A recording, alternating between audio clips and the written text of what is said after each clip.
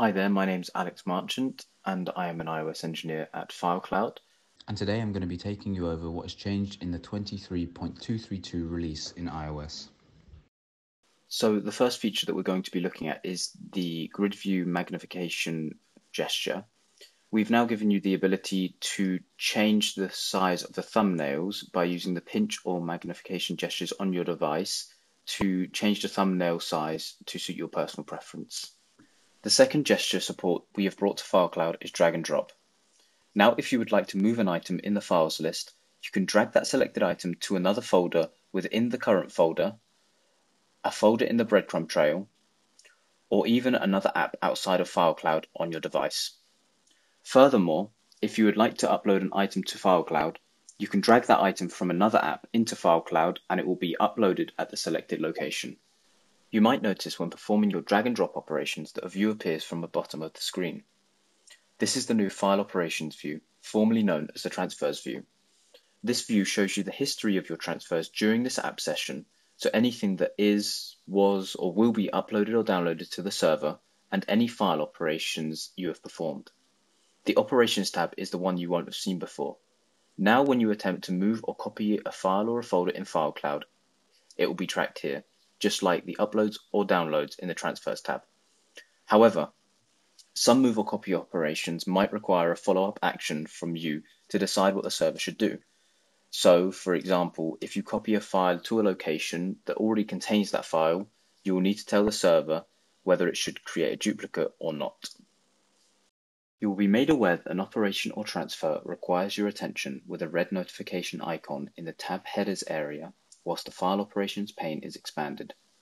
When in a collapsed state, a red notification icon containing a number that denotes the total number of operations and/or transfers that require your attention will be shown.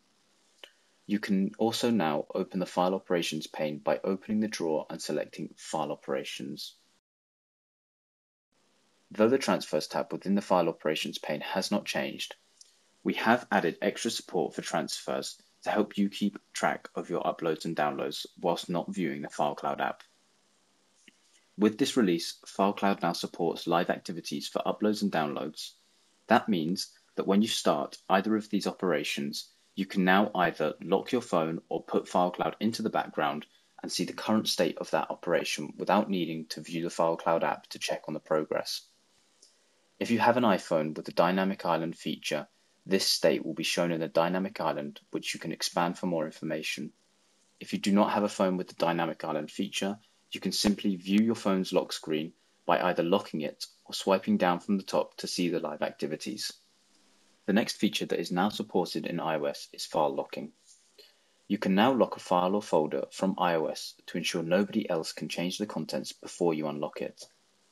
You can set an expiration date and decide whether other users can view the contents within the locked file or folder whilst it is locked.